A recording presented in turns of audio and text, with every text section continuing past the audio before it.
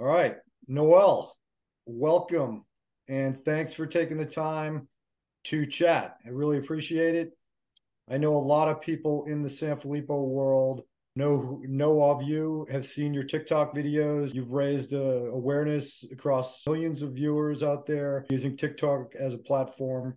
Your son Logan, I think he's 16, Sanfilippo Yep. Syndrome type A. You're in the state of Washington. And I wanted to give you an opportunity to learn more about you personally. We've learned a lot about your son and you've raised a lot of awareness about the disease.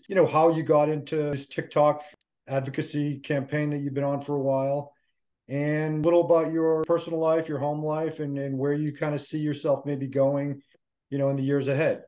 Noelle, let's start from the beginning. Where were you born? All that good stuff. Sure. I was actually born in Frankfurt, Germany. My dad was in the army. So I lived there for the first 9 years of my life. Then we moved from there to Texas for a little bit. Then after that, North Carolina and back to Texas. And all your moving was through his military career? And then, Yes. okay. Yeah. Yep. Yeah. When we lived in Germany, we moved like a total of 5 times throughout the country. But Wow. and And then we then, moved to Texas after that. okay, that's so interesting because I just talked to another Sanfilippo mom from Texas whose father actually chased oil across the country. It was like an oil family, but it was kind of similar because they kind of ended up Yeah. in Texas.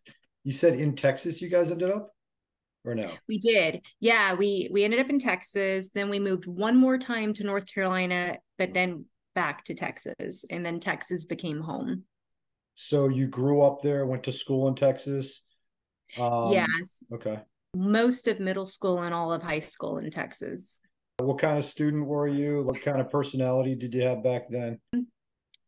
I was an okay student. I think maybe my junior and senior year, I was pretty much just done with school. I had a job and I was more interested in my job, but I played high school sports. I played soccer and I ran cross country. Do you still ever play soccer? From time to time, yeah, we have an indoor soccer place here sometimes, but I don't have a whole lot of time for that with all the other things we're doing. I run more than anything. I happen to play men's soccer, men's 35 plus league. It's every Thursday night, but it's so nice to have that one night reserved for just me. Yeah, That that is so crucial to my mental health, just to know I have like, all right, that's what I'm doing tonight. I'm getting it all out on the field. So you've been a runner as well. yeah. I love running. Like the way you were just talking about soccer, that's how it is for running for me. I Yeah. have to get that in if I can every morning. Do you run with other people or is that your alone time? Nope, that's my alone time. Headphones or quiet? Oh, always music. I have to have music. I need that beat. What kind of music? Electronic music. So it's not Yep. like a mix between like Biggie Smalls and something else. It's like you got your own style you stick with. Like dubstep. Well, eventually you ended up in Washington State. So now take me Yeah. from Texas to Washington. Billy, my husband, and I, we knew each other in high school. We Uh-huh. were acquaintances, but it was really after high school that we got to know each other because we were working at the same place. I was actually going to college at the time. We'd been together for about 2 years. We got engaged and then had a surprise pregnancy.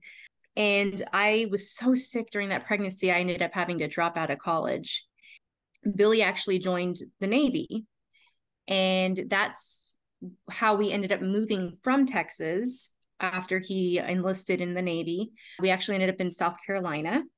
We had Aiden, our daughter, and about 13 months after Aiden, we had the twins, Logan and Austin. We were in South Carolina for a little while. Billy got picked up for a commissioning program. That's when you go from enlisted and you become an officer. They sent him to university. The Navy sent him to University of Texas, so we got to go back home Mm-hmm. for a few years. And during that time is when Logan got his diagnosis. So after that diagnosis, that's when I came across the cord blood transplant. So Billy took a little break from school and we both went up to North Carolina for that whole entire 6 month process. So back up one sec. You and Billy Yeah. are in Texas. You have Aiden. and now you have two twins. Is he like out on a boat most of this time, or is he on land because he's at school, or what? Okay, so initially, because he had just enlisted, he was still doing the initial schooling. It's called the pipeline, and that can be up to a year long before they get sent out to boats and going out to sea. But during that time, while going through the pipeline, he was picked up for the commissioning program. And that's when they sent us to Texas so he could get his degree at University of Texas. And that was when Logan was diagnosed. He was still going to school, and luckily they allowed him to come to North Carolina for the transplant process and everything, and then back to Texas to finish his schooling. And then that's when we were sent. This is so confusing. I'm sorry. That's fine. They're all we confusing stories. So we were sent back to South Carolina so he could go through the pipeline again as an officer. Okay. And after that is when we ended up in Washington. And that's when he ended up on his first boat. So your whole life has basically been bouncing around Army, then Navy, right? So you're just so used to that life. Yeah. And I was thinking about it the other day. I was like, I don't think I can ever be the type of person that will be able to settle because of it. We've been here in Washington for 10 years, and I have that itch, like, it's time to move soon. If you were to move, would you want to move out of the country or stay put? You ever thought about that?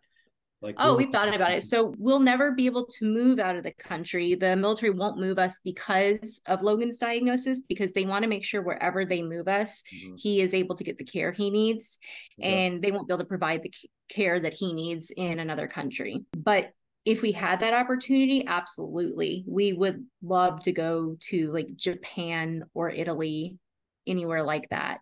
But for now, because of Logan's diagnosis, we'll definitely be staying within this country. How did he get diagnosed so early? I give most of the credit to his pediatrician, who was very persistent. But the reason we saw the initial red flags was because we were able to compare him to his twin brother. Austin was hitting milestones. Austin was talking. Austin wasn't having the same medical issues Logan was, the respiratory illness and the GI issues. So when we took that to his pediatrician, she was like, let's get you to all these specialists. All these specialists, they did their separate thing. The GI doctor couldn't figure out what was going on. Finally, his pediatrician was like, this is more than just these separate issues. This is full body. So then she ended up sending us to geneticists. And that's when we got the diagnosis. And he was about 2.5 years old when he got that diagnosis. He's a fraternal twin, I assume. Yes. Do you happen to know of other twins in Sanfilippo world, and how common is it for one to have it and one not to? I mean, I guess the odds are the 1 in 4 per kid, unless they're identical. Is that right? Exactly. And I've actually looked into this because this is a really common question. There are quite a few families who have fraternal twins. There's actually a few who have identical twins as well. I think 2 families I know of. There's no like hard data on it. All we have is like anecdotal evidence on it, but like I don't think it's very common.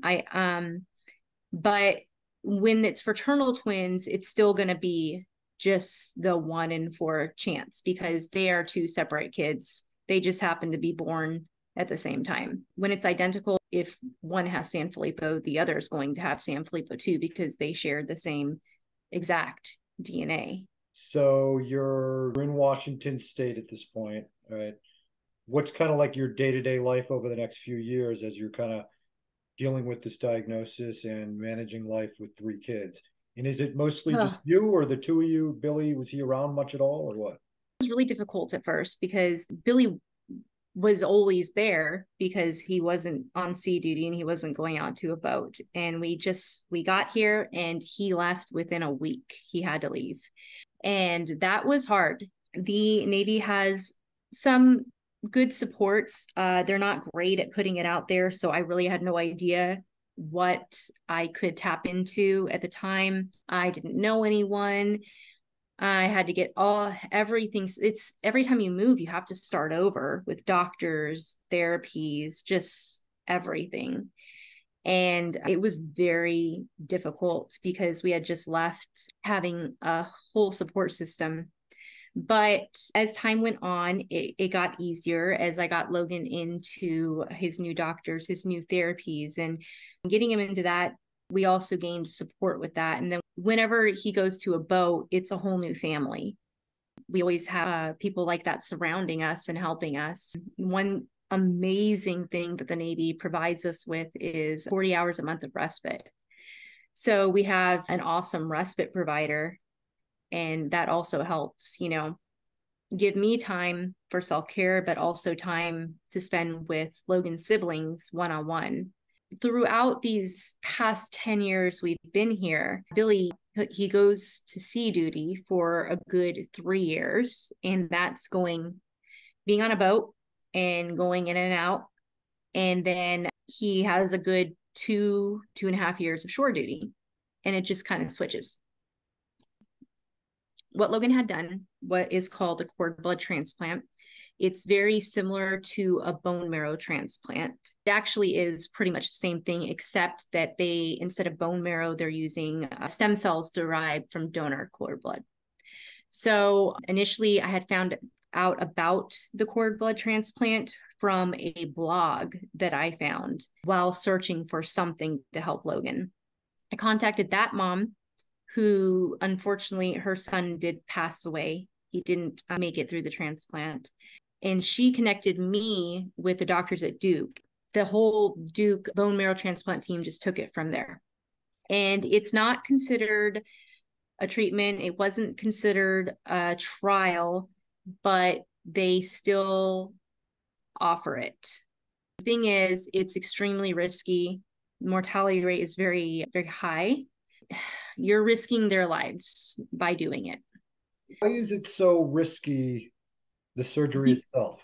It's not really a surgery. It's a process. So what happens is these kids, they go in, they do have surgeries because they have to get like a central line placed, so they can hook everything up to these lines.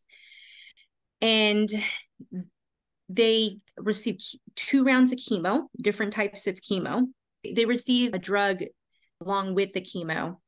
And the reason they get this is so it kills off their immune system completely. They need to just completely get rid of all those white blood cells. That way, when they receive the cord blood and the stem cells, the body doesn't reject it. The reason it's so risky is because obviously the chemo in itself, it's basically poison. One of the chemos that he had to get was called Cytoxin.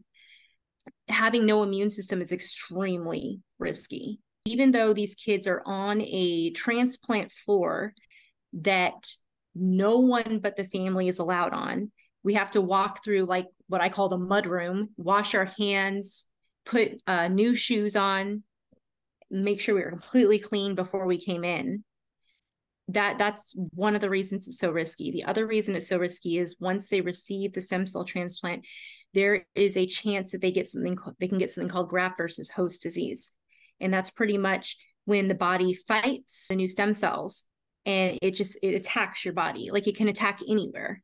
So a lot of kids end up passing away due to graft versus host disease. It'll like go after their organs, and it makes them really sick, and they get organ failure and pass away.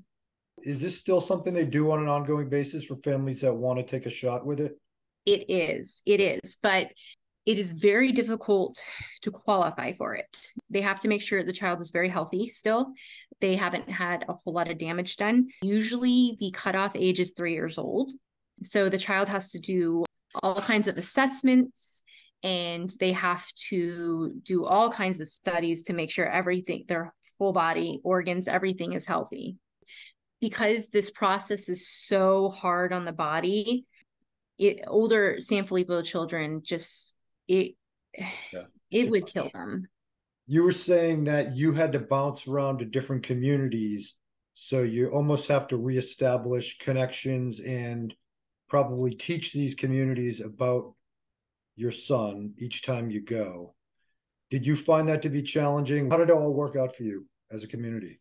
It's actually been really great. I find that most people are accepting and most people want to help and are supportive.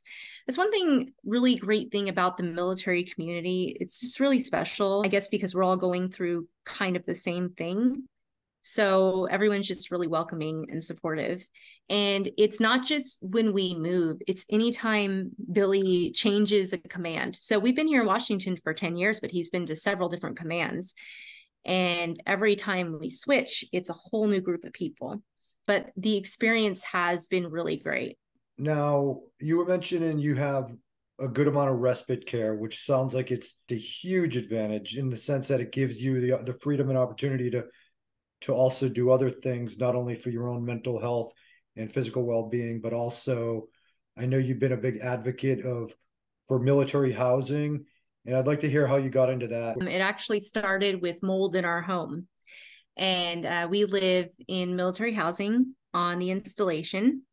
And these private housing companies team up with the branches, so Navy, Army, Air Force, and they have contracts and they're partners. And just kind of a background for that. I had mold in my home and they weren't dealing with it properly. They weren't dealing with it at all. And I had reached out to an advocate group who were helping military families in privatized housing. And that's how I got into that world. They helped me, they helped guide me, and I ended up getting my problem fixed. And then I wanted to join and pay it forward and help other families. When I got into it, I noticed that there was a huge need for families who have disabled family members. People weren't able to get reasonable accommodations for their homes. They were not, we had people who were wheelchair users who couldn't even get into their home because the companies wouldn't even approve accommodations for a ramp into their house, which is illegal. It's wild how bad it is. And so when I saw that, I took on the disability part of military housing, and I took some classes. I got certified as a fair housing specialist, so I really knew what I was doing. And the group I was working with decided that we needed to get more organized. So we formed our own nonprofit that's now the Armed Forces Housing Advocates. And we have been doing all that we can to make changes. We work with Congress to get legislation in. That's really the best way to make change. We fundraise so that we can pay for reasonable accommodations for families. We were a huge part of helping families during the Hawaii water crisis. And we're just really loud so that the DoD and the private housing companies don't get away with the BS they've been getting away with for years. Doing something like that is taking a leadership position, and you sort of have to be vocal and explain things to people. Is that something you were used to doing prior to taking on this role, or did you feel like you really pushed yourself into an uncomfortable?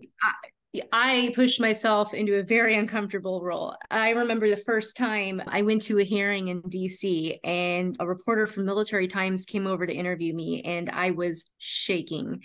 I was not used to that. And just, I fake it till you become it is what pretty much what it turned into. So now I've done it so much that I'm used to it, but it was really scary at first, especially going up against the DoD and my husband being active duty military. Yeah. So I was always worried that what I would do have an effect on him, but it turns out he can hold his own. So yeah, it was very uncomfortable. Mm-hmm. But that's also kind of what helped me get into this, into TikTok and start doing that stuff. I do look at it as a gift to even have a platform to try new things that you wouldn't be able to try otherwise. Like I've been in a similar circumstance. I got to be part of this incredible campaign to raise awareness for Connor, teach our whole community about Sanfilippo Syndrome, but I had never led anything. But I also looked at it like, well, I get sort of nothing to lose by really trying to go for it with this Sanfilippo stuff, because if I don't do anything, it's like I will, nothing comes of it, but we might as well give it a shot because it's a very safe environment to do it. You're allowed to Yeah, fail, and you'll learn so much from failing anyway. And you only fail by doing and doing and doing, you know. exactly. Yeah, so tell me about how that made you, I guess, more willing to put yourself out there on TikTok, because you obviously have put yourself out there.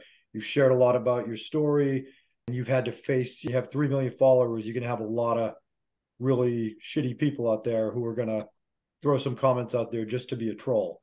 So tell me about that experience. I have to say, I didn't expect that when we first started TikTok. I was actually really taken aback by that.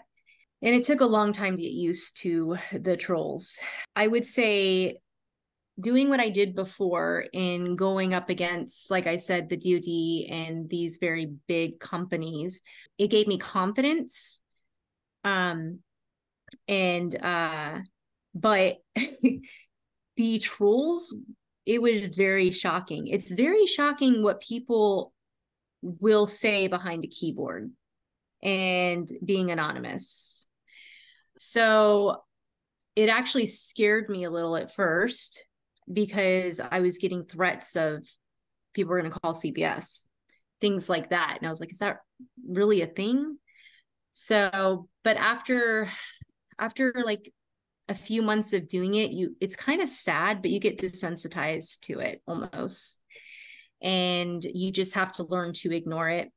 But it still gets to you from time to time. You just have to kind of just try to scroll past. But sometimes it's also fun to respond to them in a snarky way. Yeah. Or my favorite thing is to turn it around and just try to respond in a positive way and educate them, because I think a lot of comments too that aren't necessarily trolls but would be very negative, it's just ignorance. And sometimes you can turn people around. There are a lot of parents like ourselves. You're thrust into this position of being a parent with a kid who has a ticking time bomb, rare disease, and you just get out there and you find a way to find your way to just get your foot in there and just contribute. What is a piece of advice that you would have for other mothers, or fathers out there who are just looking to, maybe newly diagnosed and want to get out there, but are just kind of afraid to take that first step because they don't know, what do I do? If you're meaning they want to like start a TikTok or anything like that, I would say just do it. The one thing you need to be prepared for, though, you need to be prepared for the criticism. You're going to be criticized, and you have to not take things personally. You just have to let it roll off. But I would say if you're even thinking about it, then just try it. Just try it out, see if you like it, because that's what we did. We just one day I was just like, all right, I'm just going to post. I'm just going to post the video, and it just like went crazy from there. Well, I know a lot of people have actually received diagnoses for Sanfilippo syndrome because they learned about the disease through you, through TikTok, some way indirectly, if not from your son. Can you tell me one of those stories? Sure. So I have a lot of parents who have reached out to me and they've managed to get early diagnosis for their kids. But the one story that I do always think about is an aunt who reached out to me. She asked if she could send me a picture of her nephew because she suspected that he had Sanfilippo syndrome because he looked just like Logan. She said he was 7 years old and he was diagnosed with autism. But recently, she said he started to regress neurologically and physically. And they were concerned that it was something more, but the doctors were just like, no, sometimes the autism you can regress. He has autism. So later that night, she emailed me a picture of them, and I was shocked that the doctors were sitting there saying that he only had autism. I mean, he had all of the features, and not just in the face. Like, sometimes you see in Filippo kids, they have a certain type of body too, and he had it all. And I told her, I was like, you need to tell them to get, at the very least, get a urine test and get into a geneticist. And I didn't hear back from her for a while, but then a couple months later, she messaged me and she said they got him into a geneticist and he had Sanfilippo type A. And it's really sad because, he was already 7 years old. But because of that, they're able to get all of the support they need. And now they know what specialists they need to see. And now they know like what to look out for and what it's going to look like for them. They don't have to sit here and question it anymore. And while it's really sad, it's also probably a little bit of a relief to know. You could have possibly saved them 5 or 6 years of uncertainty potentially. Yeah. That cloud of just trying to figure it out alone is a huge hassle and a financial strain too, trying to figure all that stuff out. For sure. One other topic I'd like to hear from you on is, the loneliness and the isolation and depression of being a parent of a kid with Sanfilippo syndrome. Personally, I've had times over the last few years that I've had like kind of big breakdowns. Like one time I shaved my head. It was just like, get it out of my system. And, I've had therapists, and I happen to have a therapist now that I really like. She's taught me a lot about helping to deal with like those scary thoughts that come into your mind, and just dealing with sort of mortality and death and these topics I never had to wrestle with before.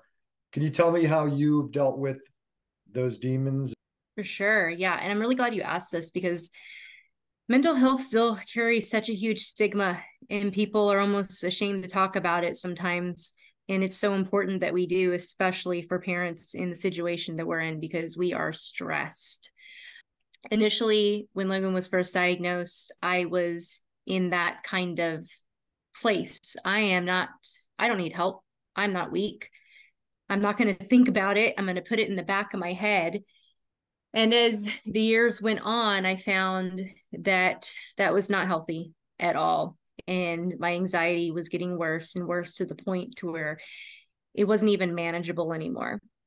And that's when I found a great therapist. Throughout the years, I've kind of gone through some different ones at different phases of life.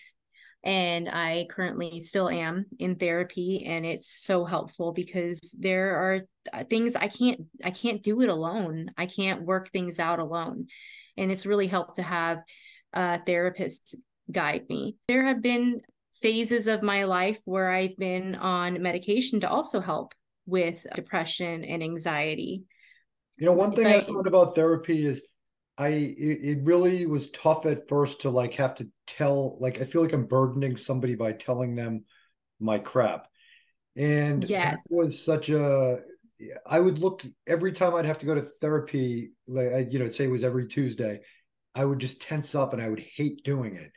But now I've learned that you can learn a lot of great tools and resources to help you deal with stuff. It's not necessarily about dumping your stuff on somebody, but learning from somebody, because this is a really complicated thing that we're not equipped to deal with just with on our own. Exactly. And yeah, I agree. I do. I felt like a burden too when I would have to do that, asking for help. That was my biggest thing, asking people for help. One, because like you said, I did feel like a burden, but two, because I thought that it made me weak. It made me look weak. Yeah. And I always tell people now, asking for help is a lot harder than not asking for help. So you're not weak. It's actually, you look stronger when you ask for help. Yeah. Yeah. And for me, it was like sort of peeling away those feelings or layers of shame that came with telling people about my like failures or problems. But the more I've been able to kind of shed that shamefulness, that's kind of unwarranted anyway, because we're just kind of dealt a different hand in life. But you don't think of it that way. You're like, oh, my friend over there has this and that, and I don't, Yeah. So that was a big part. Let me see. Where can we go to learn more about any of your advocacy platforms or programs? And even we have a TikTok and an Instagram, and the handle is love_Logan07. And you can just find that anywhere online. We also have a Facebook that's pretty successful, and that's where we do most of our things. But yeah, that's where you would go. Okay, great. Well, Noelle, I want to just thank you for taking the time and just always being a kind of an open and honest book and sharing your story. I know it means a lot to a lot of people out there, including myself.